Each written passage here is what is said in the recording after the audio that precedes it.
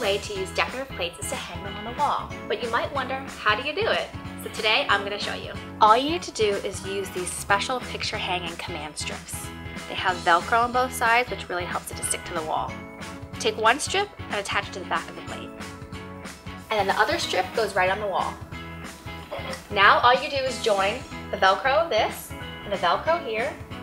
Press hard. Ta-da!